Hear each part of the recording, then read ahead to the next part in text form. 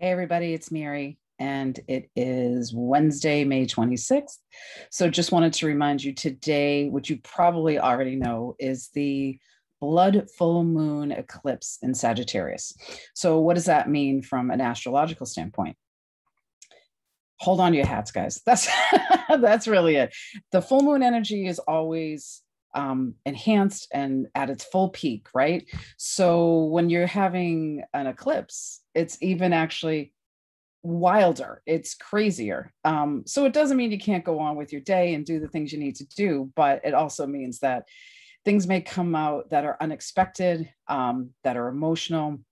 The moon rules intuition and your security, and your emotions. So with it being an eclipse, even more at a heightened state in the sign of Sagittarius, which I'm a Sagittarian. So Sagittarians out there, you may be feeling this a little bit more today than everybody else, but you're really focused on the places of your own personal philosophies, your own higher self, and what you really want to do in this world.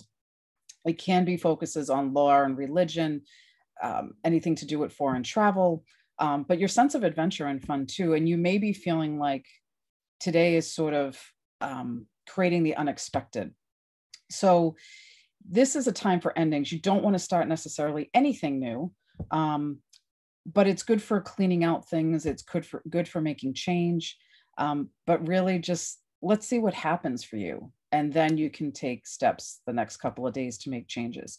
You have this energy available to you all day. It starts to lighten a little bit tomorrow and then into Friday. So if there was anything, any kind of thoughts that you wanted to put out there to take something out of your life, it's much better to just let those thoughts out. You don't necessarily have to do any type of rituals.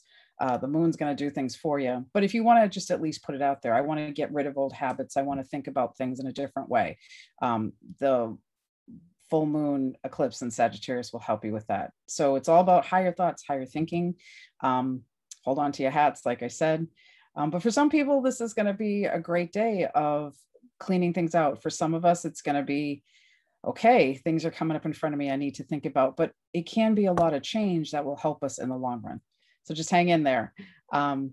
We go through these all the time, guys. So it's just, knowing how to work with that energy and knowing what to expect.